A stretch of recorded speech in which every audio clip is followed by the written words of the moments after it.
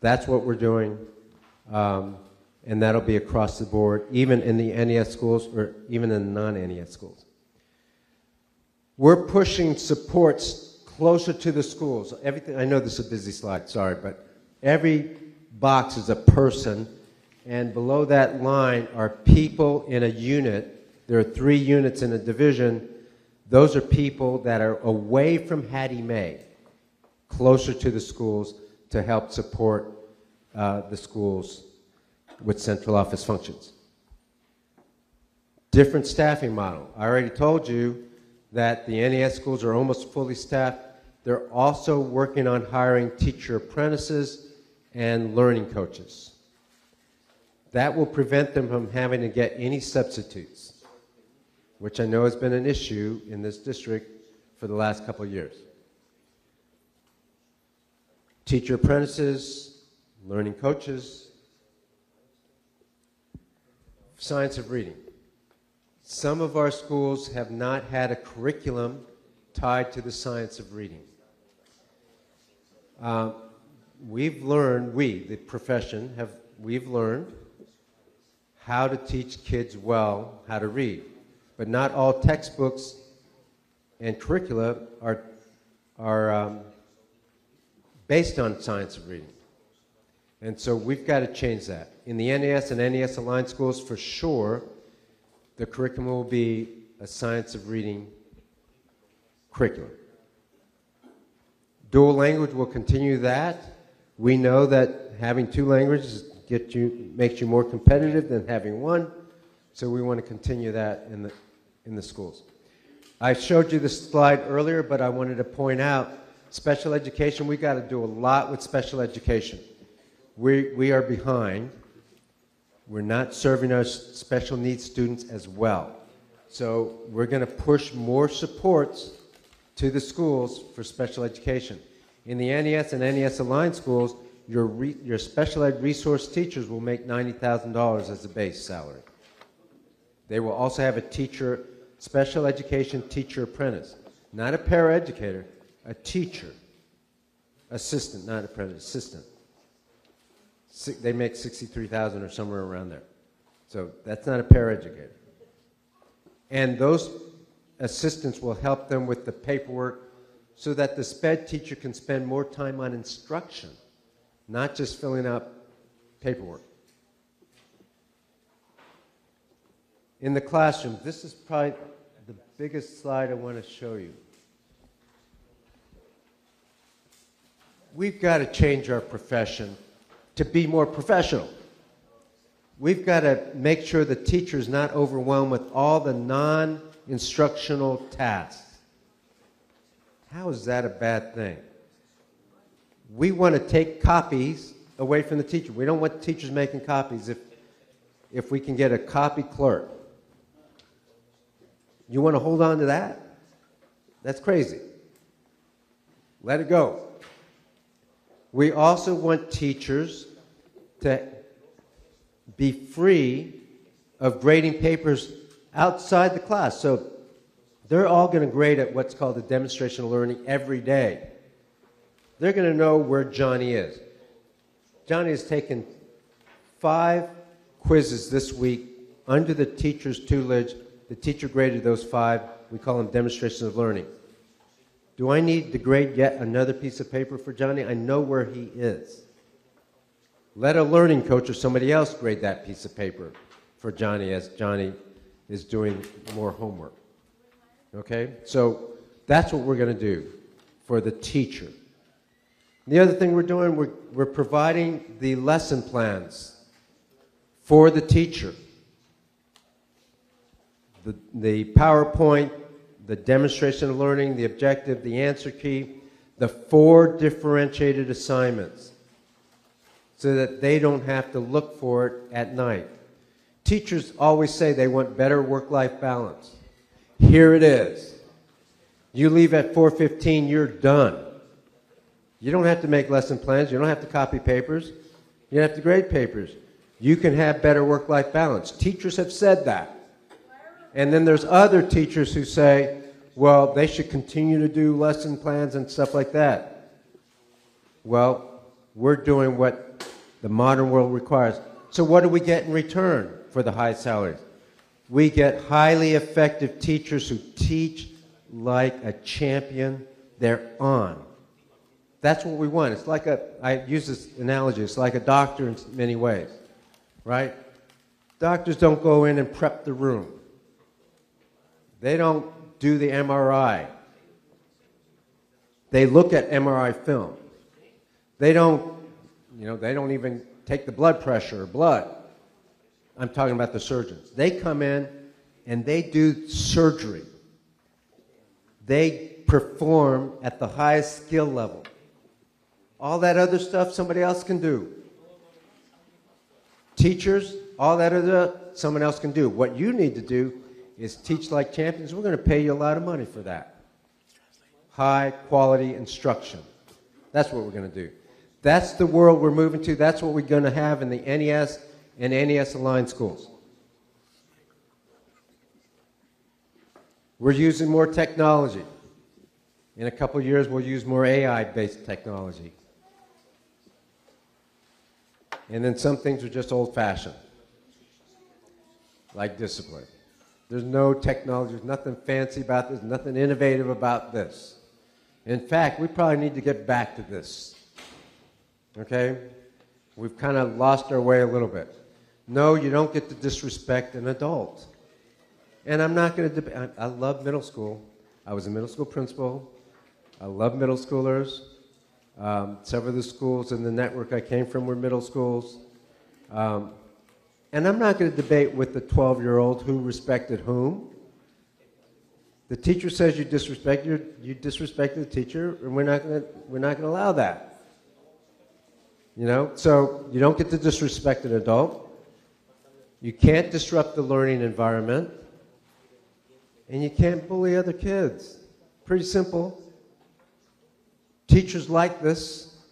Teachers don't want to spend 20 minutes on one kid in the classroom. Principals, we're in the NES and NES schools, you will not tell a teacher, just deal with that disruptive kid. Just deal with it. Close the door, deal with it. That's what happens out there a lot. We're not going to do that anymore. Not in the NES and NES aligned schools. Okay? Administrators will deal with it. Okay? That does not mean we're kicking kids out. It doesn't mean that we're punishing kids more than ever. It means that we're going to have a safe and orderly environment. That's what that means. You know? We're not even going to have ISS rooms. You know what ISS is? In-school suspension rooms. Which most people out there have, and that's okay if they do.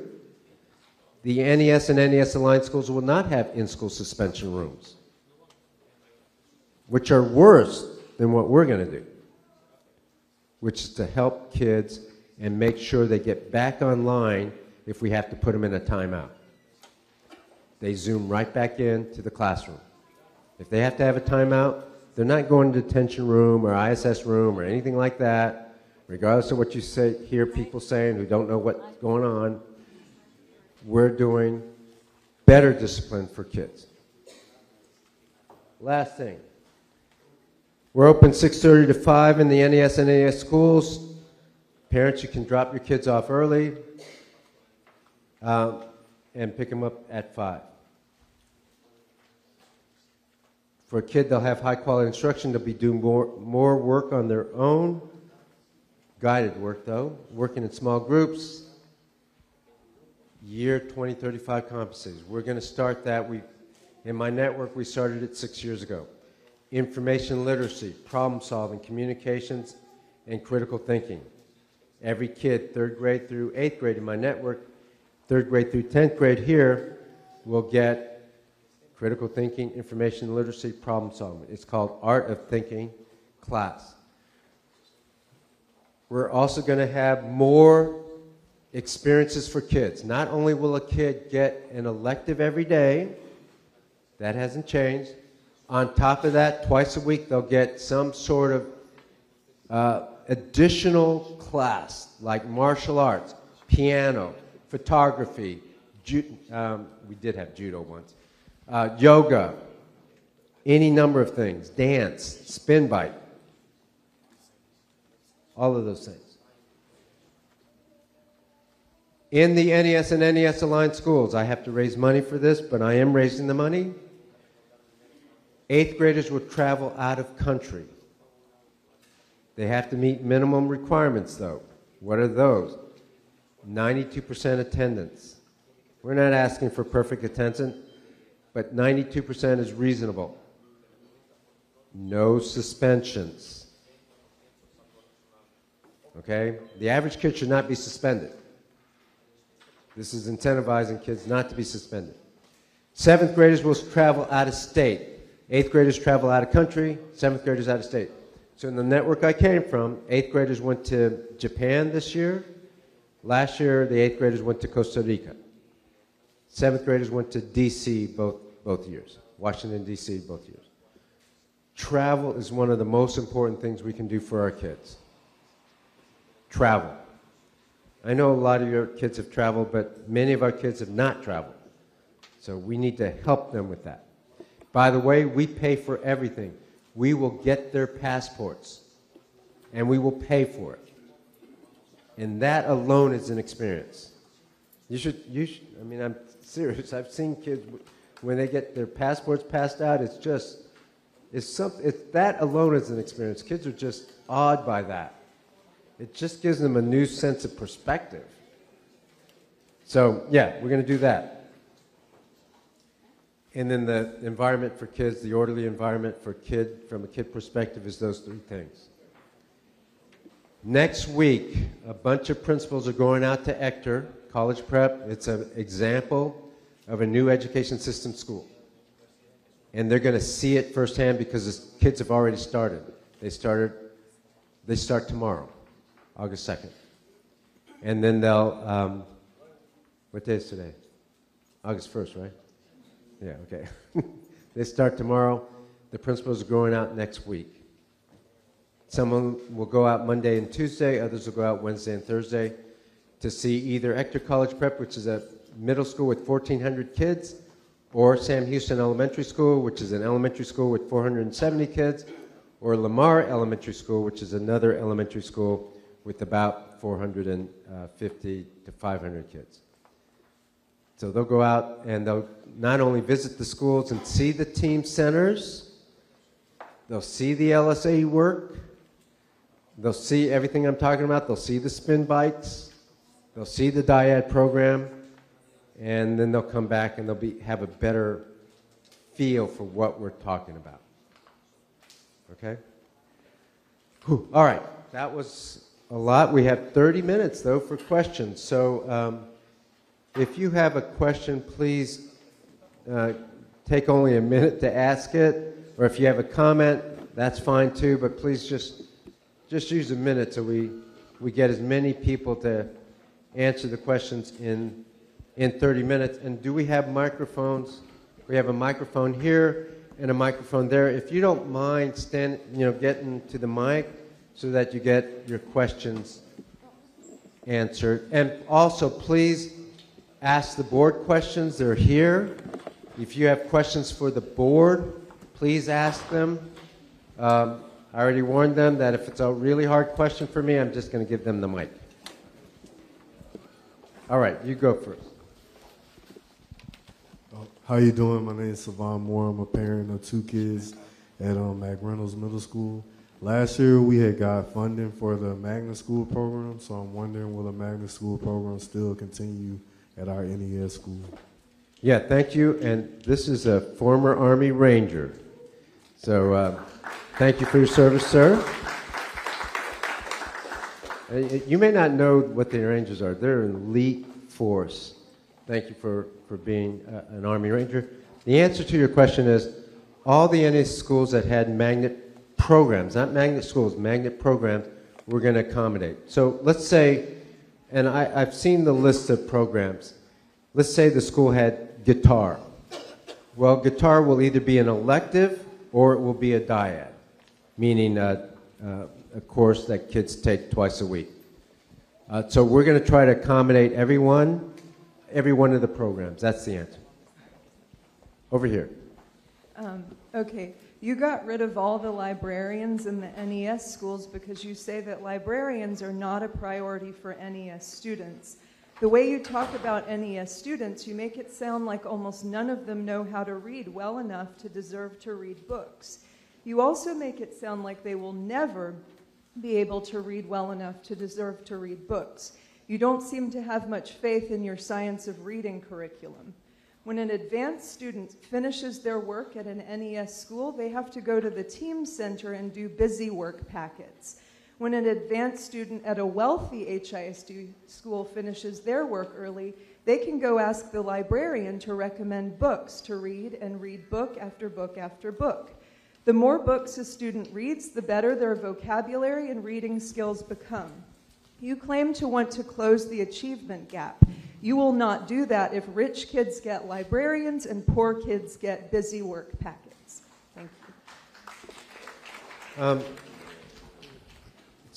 Again, it'd be nice to really see what goes on in the team center, to really understand the LSAE model, because if you think there's a busy work packet, you don't know the model. If you think they don't read a lot in the team center, you don't know the model. If you think that books only exist on library shelves, you don't know the model.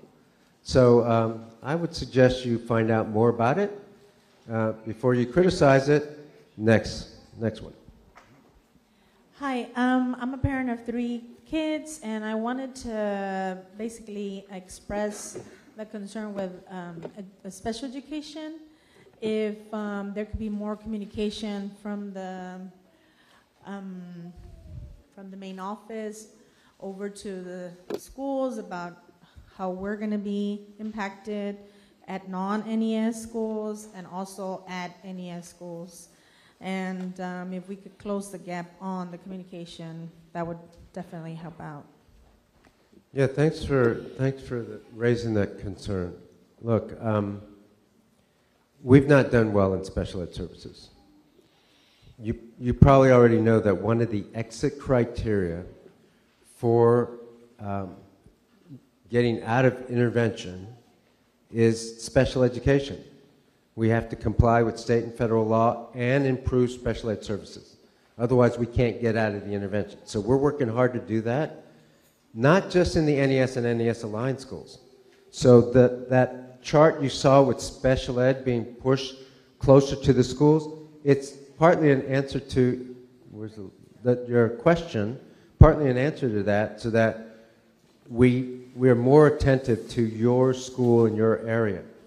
The other thing is, this year, the first time ever, I think, special education compliance and success outcomes are 20% of a principal's evaluation. So we're serious about turning that around. I don't think that's anywhere in the world or in America where a principal's evaluation is tied to SPED outcome, success, and compliance.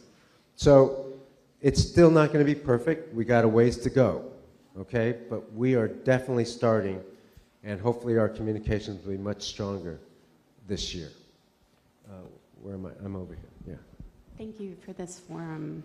My name is Jill Wood, and I'm the parent of a 5th grader at an HISD school in a dual language program.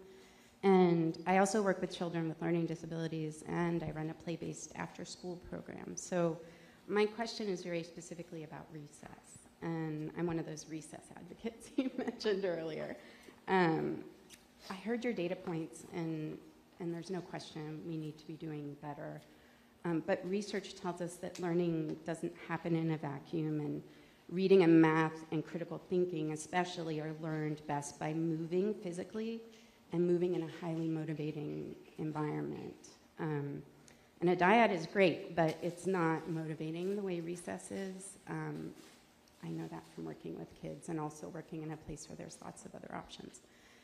And so I guess I want to know, when I looked at the schedule for NES schools, I saw that there were 10 minutes fewer in 4th and 5th grade, and that K through 3rd are broken into 2 15-minute segments. And I'm also on the board at Link, in Dallas. So I wonder if you're using that research to break into 2 pieces, the 30-minute time. But the LINK project has 4 recesses a day. And so I think my concern is that when you have 15 minutes, a lot of that is going to happen in transit, and kids are going to lose the opportunity to be in a space where they learn those soft skills that are preparing them for 2035, because we know that happens in a recess environment.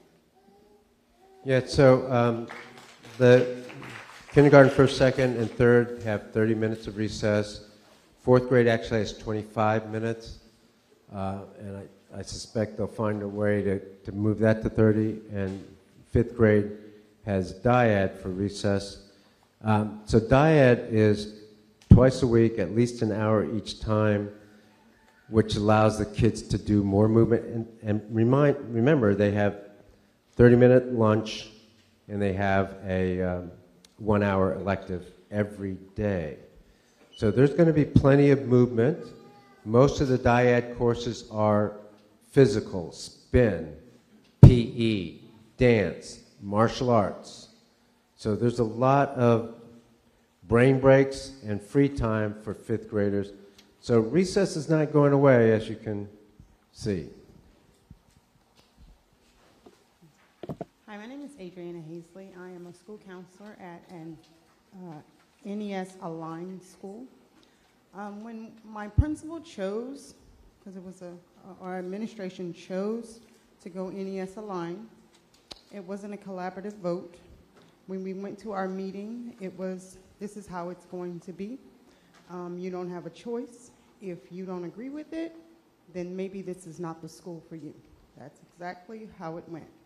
So me, I love what I do. The kids are the best part of my job. So I'm not sure about what NES is, so I sought to go to a non-NES school. Secured 2 positions. Each principal sent in a transfer for me and was told NES aligned people cannot transfer. This is the second time to even today. I secured a position at a high school. It's a raise for me because I've moved from 10 months to 11 months. And it's advancement in my career, and it seems as though now this whole system is holding me hostage into a position that I can't even advance my career. And even, you talk about money, it's more money for me, but I'm stuck and oppressed in this school where I can't move because my school is NES aligned and not NES. Why? Well, look, I'm not going to talk about any individual case, even yours. You wouldn't want me to do that for anybody else, so I'm not going to do that. And I don't know all the facts. Today was the last day to transfer. Look, we pushed that transfer to as far as we could. At some point, you have to cut it off. The original transfer was over a month ago, right? That teachers had to make a decision as to where they are. All right? We kept pushing it because we had 57 schools sign up at only like 3 weeks ago. So we had to push that date. But guys, come on. At some point, you have to cut it off because you can't have musical chairs. School starts in 3.5 weeks, 3 weeks, right? So we cut it off, and today was the date. So I suspect that's why it was not transferred. But look, and I don't want to be, I will answer her question the way I want to answer it.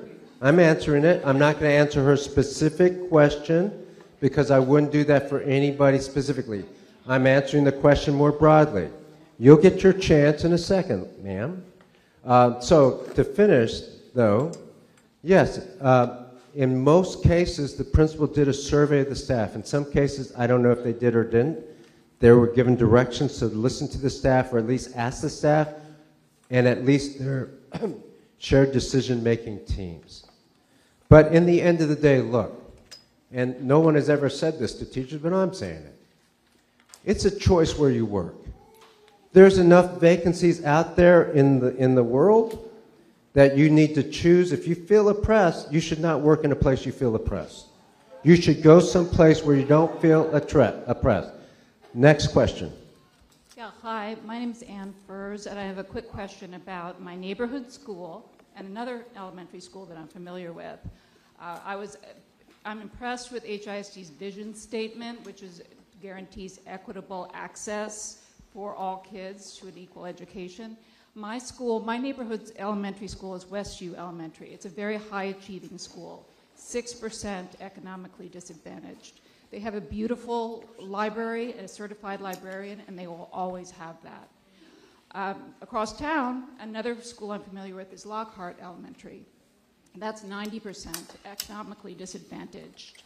They have a wonderful librarian and a library full of ESSER books, federally funded ESSER books that just came this past year. STEM kits, great progress.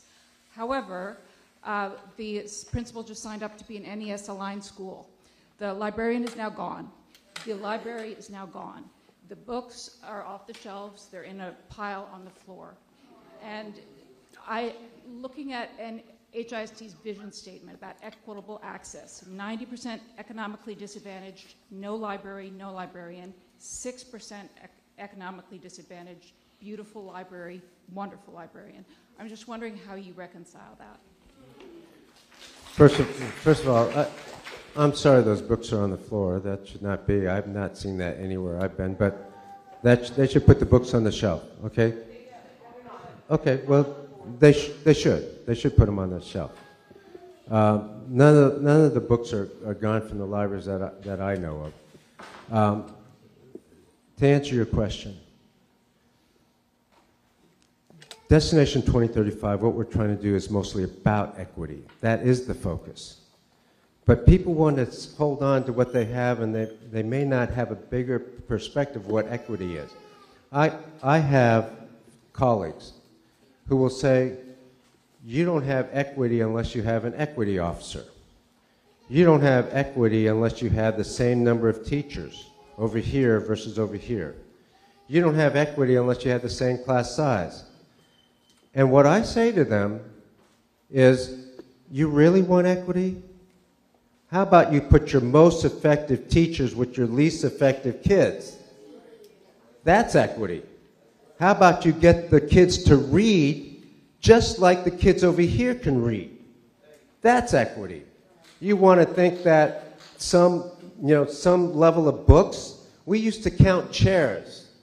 We used to credit schools, we counted chairs, desks, number of books in the library. A librarian came up to me today and said, you know what, I'm no longer a librarian, I'm a teacher, but when I was a librarian, only 18 books on average for a whole class was checked out in a year in HISD. So, hold on, I'm answering the question. Equity is not just about libraries. You have to prioritize if you want to do different things. We're going to do some other things. When we put $20 million in CTE, you want equity? We're going to prioritize the low-performing schools. Look at Barbara Jordan. Barbara Jordan CTE Center in the underserved part of our community. And then you look at the equity in some of those wealthier places of town. And CTE in those places are different than CTE at Barbara Jordan. There is no robotics, computer programming, graphic designs, science, coding. There's not that here. And you want to talk about equity. I'm going to do something about that equity. We're going to put more money into it because that's what kids need for the year 2035. They need to know how to read. They need to know CTE. They need AI. That's equity.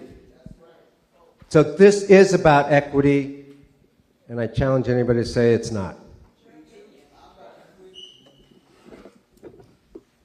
First of all, I'd just like to say that the woman who was in front of me in line, I was kind of listening to that exchange. She's been here for a while. She was probably here working her career several years before you arrived. And when you said to her, if you feel oppressed, go find another job, you kind of said take it or leave it. And I feel like, doing that to teachers and accredited counselors in this environment of shortage is a bit short-sighted, and certainly I found it disrespectful. But that is not my question. My question it is very interesting about the travel, and it sounds really lovely. And I also got really thrilled as an adult when I got my passport for the first time. But I have been wondering whether we have undocumented children who are not able to obtain passports, and if there's any provision made for them when they cannot go out of country. Do they go again to the 7th grade DC trip, or what kind of consolation prize or other arrangements are made for those kids? So we have an obligation for any kid who steps through the door to educate them well. That's number one. With regard to a passport, obviously we can't get passports for all kids. In the cases where we can, we will try to get that child to travel to in-country, out of state. So if they are an 8th grader and they meet the eligibility requirements for attendance and no suspensions, then we will send them to DC or wherever the 7th graders are going. That's what we can do. Okay. Hi, my name is Stephanie McIntyre. I was a computer science teacher in New Jersey. I actually recently got offered a CTE position here doing your job fair. So I just want to say that I've been telling everyone what you're telling them about AI. AI is going to change everything, and it certainly should change education. I'm very excited about that prospect. Education's always behind where the rest of society is as far as technology is concerned, so this is very exciting to me. I've been beating the drum of AI since it came out, and I'm excited to work in the district in that capacity. I came up here to talk really about the whole library thing, and because it's incendiary, it really is. That what's been put out is very incendiary. It's saying poor kids aren't getting libraries, rich kids get to keep theirs, and no matter if you didn't mean it to be that way, it's been spun that way, and now people are up in arms about that. And I think, with all due respect, a certain sensitivity towards that may go a long way, and maybe a better explanation of your vision for that. I understand there are going to be these team rooms and all that, but people don't know what that is. People know what a library is. And a lot of people, especially teachers, got their love of teaching and learning in a public library or in a school library when they were very small. That's where I got my love of reading. And so you are sort of, you're asking people to change this paradigm, but you really have not put out there, like, that's an emotional thing. I'm sorry I'm going on, but a library, people feel an emotional connection to a library. They want that for their kids. They want their kids to read. They want books. If you're going to do something else, just respectfully, I would say a little bit more description of what you're going to do might go a long way to get more support. Yeah, thanks. Always good advice to have more description. Just keep in mind this. There are a dozen, maybe 20 sacred cows. We haven't even gotten to the athletic period in schools. We haven't gotten to some elective programs versus AI, CTE programs. We haven't gotten there yet. But we've already touched some sacred cows. And there's going to be people, no matter how often we explain it, even in a way that's sensitive. I've been at these community meetings for, I don't know, all summer. I've had press availability for, I don't know, after every community meeting except this one. And I've explained it. And then you're going to have people who say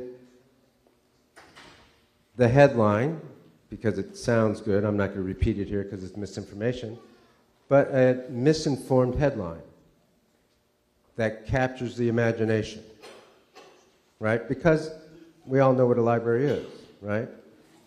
And we all know what I'm not going to spread the misinformation myself. Anyway, so one thing I can promise you, though, we'll stay focused on what we have to do. Because every sacred cow out there, people want you to step back from reform. That's why the district is where it is. Where were the people who wanted a better district prior to June 1st? Where were they? How come we're still here, right? How come we didn't transform? How come the achievement gap is the same? How come the kids still can't read? Why? So, no, we're going to do something different. We're going to do bold, transformative change, and there's going to be people out there that are going to try to stop it. And guess what? We're going to keep our eyes on the kids, not on adults, and we're going to make a change for them to get them ready for year 2035. Next question. Hi, my name is Ann Eagleton, and you speak a lot about how much you care, and a big part of your program is quality instruction. So in looking through the board meeting agenda, I was very surprised to see a policy in which you strike out the requirement of verifying an applicant's information before hiring them. I'm trying to understand why you wouldn't vet a person that you're going to put in front of students. It seems dangerous, and it makes zero sense to what you're saying you're trying to do. Okay, I'm not exactly sure what you're talking about, but every person in the district has to have a background check, has to have their credentials like bachelor's degree checked. In most cases, certifications checked. So I don't really know what you're talking about, but we're going to get qualified people, because if we're going to have high quality instruction, if we're going to move the needle on our scores and on kids' ability to read, then we have to have high quality teachers. Hello, yes. One of the first meetings I went to, I brought up the fact that you would use the proficient numbers up here, 30% reading, whatever, 18%. And then today you said specifically that was equivalent to being on grade, except by your own NEA people, it is not. In fact, when you actually look at the difference, it was between 30 and 50 points that our kids were actually passing, but you don't define the proficiency. Proficiency is almost like master level. They completely know it compared to on grade.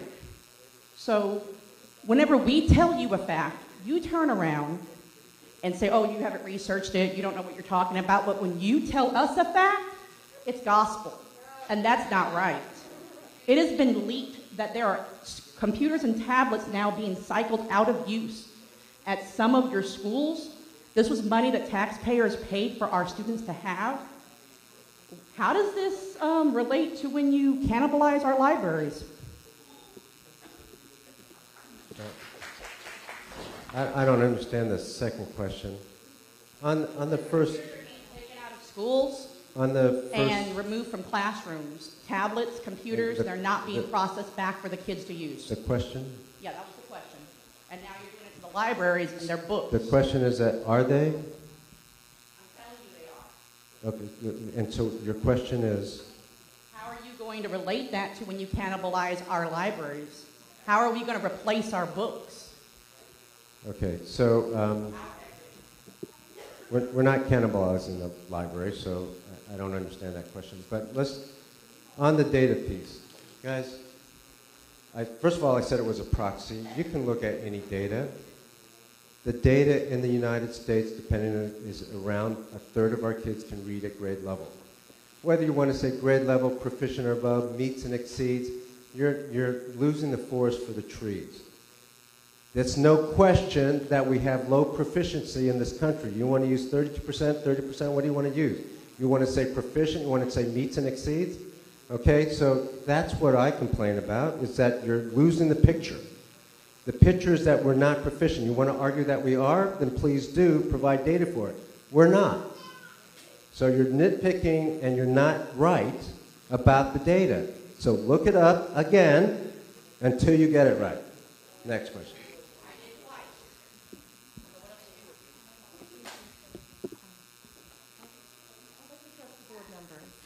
Hi, my name is Anne. I'm a parent of an HISD second grader who's dyslexic. She's getting great interventions at her school. Also, the time with the librarian once a week and comes home with books that she's checked out every single week, is excited to read.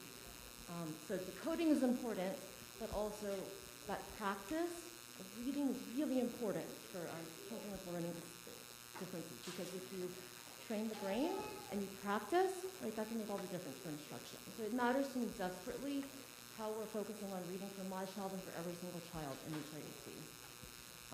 So my question to you all did the Lone Star governance training. You know that the responsibility of the board is to represent the vision and the values of the community.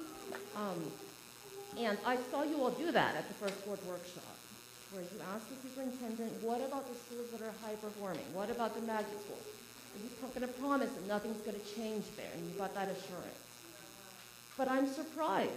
You know, Stevenson, it was complimented, it's a B+ school. Pew, it's an A+ school. It was a 95 on the state grading system. And when the community came out and said, this school is working for us, and the evidence is there, the data, where were you to step in and say, like, the vision of this and the values of the community are represented here? The dual language school, the school that's working for our kids, why is the model changing? Yeah. You've heard now the value, I'm sure people have sent you the research on the value of a certified librarian, how that impacts not just test scores, but lifelong learning and citizenship for children. It would cost $5 million, less than that, to put librarians, certified librarians, back into the 50 NES schools. And we're talking about $20 million for AI CCE. We're talking about 10 or 20 million to take kids overseas. Those are all nice. But why can't it be NES plus librarian? I don't understand. That's not logical. But it must be, if we're going to do NES, that we can't do librarians. So my question to you all is, when are you going to step up and represent the vision and the values of the community? You're coming to these community meetings, you tell your stories. They're lovely stories. You sound like very nice people. But when are you going to do the job of representing us? Now that you've heard from the community about dual language, now that you've heard from us about how librarians are so important to us in Houston, when are you going to step up and represent us? So, just thank you for your question, Ms. Sun, and thank you for your previous service on the board as well. So one of the things we have mentioned as a team, and Superintendent Miles has said it as well, that our focus are NES schools, making sure that they're able to read at grade level.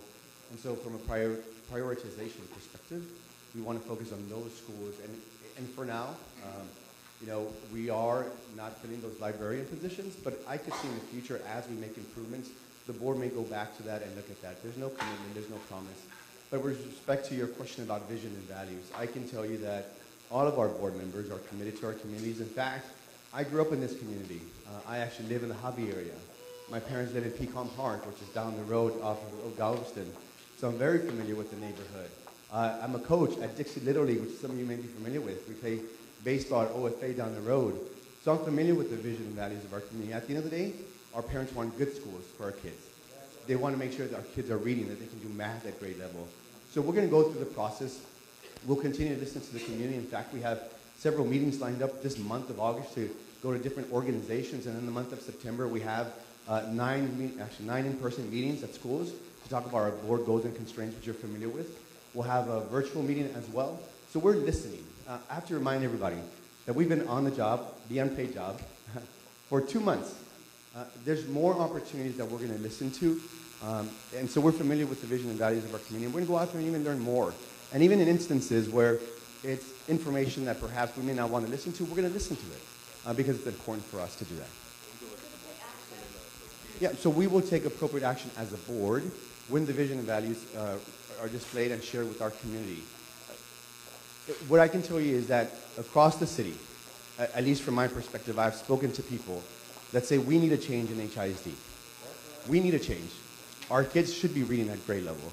So we may not always agree on the approach, but our commitment to the students is the same commitment you had, Ms. Sung, when you were on the board, which is to ensure that our core subjects are being taught in our schools and our kids are advancing in their academic career.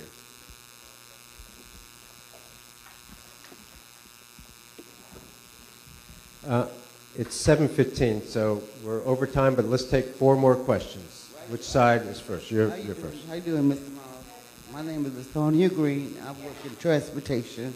My grandson goes to Ross Sterling High School, and the other schools he went to, DeAnda, oh my God, Madding, Exeter schools, he has autism. He couldn't talk when he first started school. He has some superb teachers, they helped him. But what I'm saying right now, I'm not hearing anything about special needs. Every year, he's going to be in 10th grade. It's always, you got the other regular students' pictures. The children is on the background of special needs. They're not in the forefront. They don't have no buddy system where you got a student, they got friends, interact with children so they can learn their disability. It's not just autism, it's all other students. He's a visual learner. You got a certified, he got a teacher in there, she used to be a dog catcher, and she tried to tell him he cannot move certain ways, but that's his disability. He's not a bad kid, he just smiles and laughs, that's all he does. And he talks and repeats things, but another thing I want to know about how you going to keep the money in the school budget to use for them. They didn't go on no field trips, they didn't do nothing out of the ordinary. I couldn't, I'm a hands-on, I'm a grandmother. His mom passed away when he was a baby. I'm hands-on grandmother. I'm there, meetings. But then you hear everybody barking, but you're not at every meeting.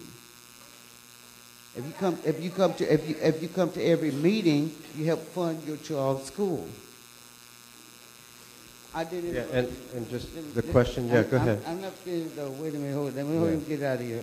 And then they said, I don't agree with what they're doing. I say stop the schools from lying. They say he was on his progress report card. He's doing algebra. He's doing biology. He's doing social studies and science. Right. And I know he's not doing that. They Right. couldn't even bring the paperwork to the IEP meetings or the R meetings. So let me, thank you. Yeah, right. We're trying to get to the other three, but I can't talk about any individual circumstance. But I can tell you this: we've not been doing right by our special needs population. That's clear. We have a lot of work to do. We're moving in that direction. We're going to try to help our special needs teachers. We're going to provide more assistance. We're going to move supports closer to the schools. So hopefully your grandson won't be in the same position. Just one real quick, please. Just. I understand you says no disrespect to any adult, okay? I work in transportation. I'm on that school bus. I'm an assistant. I done seen teachers buck at these children, cuss them, and grab them also. So it's a two-way burst. That's so true. You're just gonna say I'm gonna listen to you and not to that Yeah, child. yeah. I know that happens sometimes too, and if we see that happen, we should address that as well. Okay. Thank you. Second one. We got two more after that. Yes. Hi. Hello. I'm at an I'm an SDMC member at an NES aligned school, and I have parents who are desperately trying to transfer out of non-NES aligned because of the significant valid physical and emotional safety that they are concerned about for their children.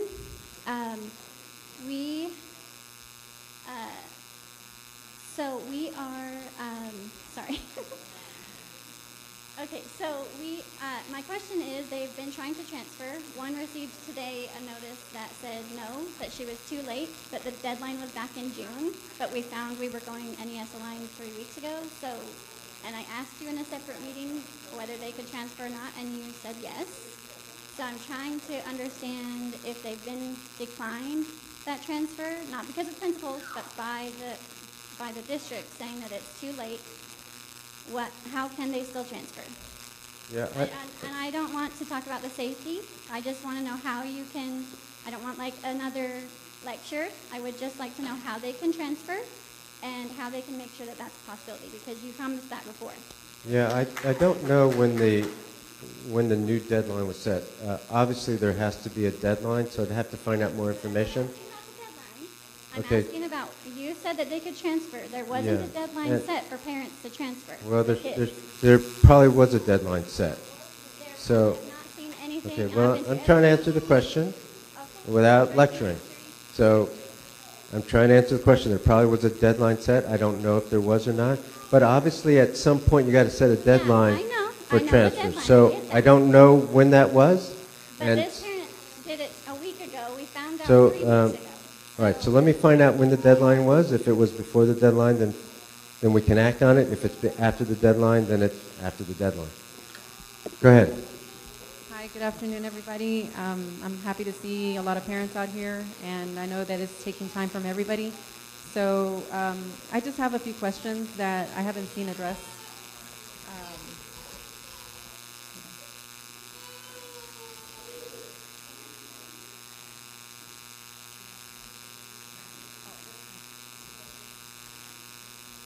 Well, I do want to touch back on the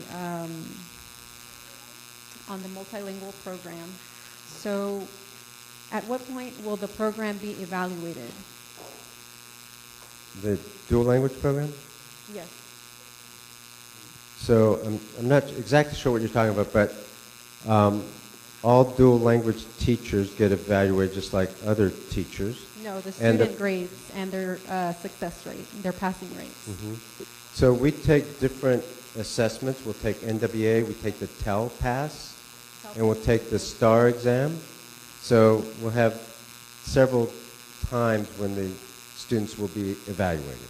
So after the evaluation, if there is a particular score that's less, what are your plans?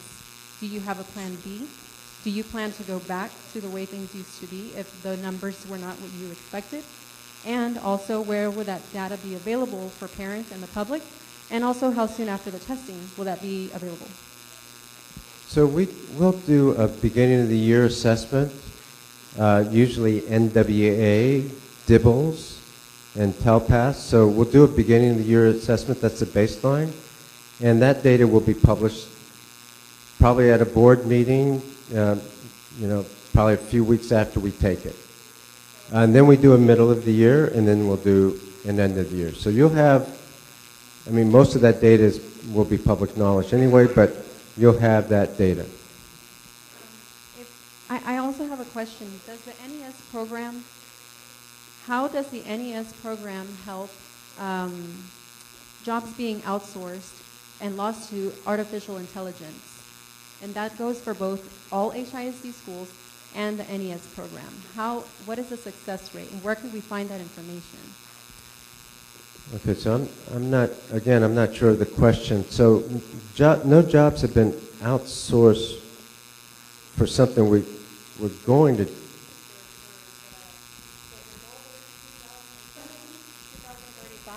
Your goal is 2035 to set these students up for success.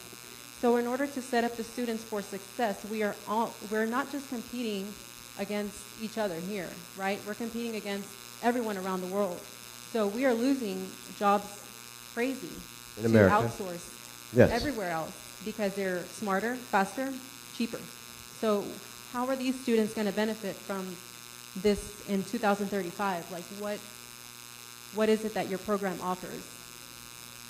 So what we're trying to do is a couple of things. One is to help them have the foundational skills to compete so that they won't have their jobs outsourced. They have to be part of the higher skills job, or at least the middle level skills job. The second part is to take advantage of year 2035 competencies: critical thinking, problem solving, working as a team, communications, learning how to learn. That's what we need for our kids so that they won't be outsourced, so that they can have those higher skills jobs after they graduate from high school. You had the last question. I'm going to say in English and Spanish because, okay, I just want to say to all the parents that we are our kids' first teachers. Let's be honest and realistic, okay? So my daughter used to attend to Baylor College of Medicine, Orion, and it was absolutely sad to see that I was part of the PTO, and every single time, even virtually or personally, there was only 2 or 3 parents. So let's be honest, let's not blame the new people, right? Let's take responsibility that we as a parents need to be there for our kids, okay? And I'm asking you to please listen to us, to the PTO, because I sent so many proposals to the previous administration on how to get those parents to help. Because let me tell you one thing, let's be honest, parents. They can have all the libraries and all the schools because everybody's talking about the library, but your child gets home and there's a lot of research being done that the kids spend, either you will give them a phone for 24 hours, they will not eat or read, they will spend 24 hours on the phone. Not reading, not doing math, not doing science, watching TikTok, okay? So my thing is listen to the PTO us, give me the opportunity to sing with your board, so that way we can get, especially Hispanic, not speaking English, to get those parents to understand how important it is to get our kids to the next level. Okay? Lo va a decir en español. Los papás hispanos, nosotros somos los maestros de nuestros hijos. La educación empieza en la casa. No hay que ponerles toda la responsabilidad a los maestros, pues nuestros hijos solamente están en la escuela, ¿cierto? Cuando lleguen a la casa, nosotros los tenemos que pucharlos a que hagan lo mejor. Tenemos el PTO en la escuela. Ayúdemos, firmen y estén en la escuela. Salgan de trabajar a las 7, a las 8, lo que sea. Yo se los puedo comprar porque tengo 2 trabajos y estoy en la educación de mis hijas. My 2 kids are GT, and yes, I do appreciate the teachers, but they are there because I spend plain words, everything, because I want my kids. You don't need to, let me tell you one thing in English. You don't need to be rich to be smart. If I could answer your question, so parent engagement is important. I've had 3 conversations with 3 or different organizations in the last month about how do we create cohorts of parents that are involved and engaged in their schools, specifically in brown and black schools. We know that there's opportunities there. I can tell you that, again, my kids go to a school not too far from here. We had no PTO because at the time a principal said, school is not for parents. And so what did we do? We said, hey, we're going to make it work. And so today I'm excited. Our PTO was our school PTO with the current president was at the HISD Expo. We have sometimes up to 100 active parents in the school. We do have about 800 students, which is a big school. But here's my commitment to you. Email me. I will go and help your school get involved in PTO. Y se lo voy a contestar en español. Es importante de que padres se involucren en las escuelas de sus papás. Mis hijos asisten a una escuela donde al principio de intentar de iniciar la PTO, la directora nos dijo, la escuela no es son para padres. Así que nosotros, un grupo de nosotros, empezamos y ahora, gracias a Dios, tenemos hasta 100 padres o madres involucrados en las escuelas de nuestros hijos. Así que motivamos y le pedimos a ustedes como padres que se involucren. Y yo si usted me manda un correo electrónico, mi promesa a usted, que yo vengo a ayudarles como pueda y ayudarles para intentar a renovar o quizás renovar un principio en la escuela donde más padres están involucrados. Gracias.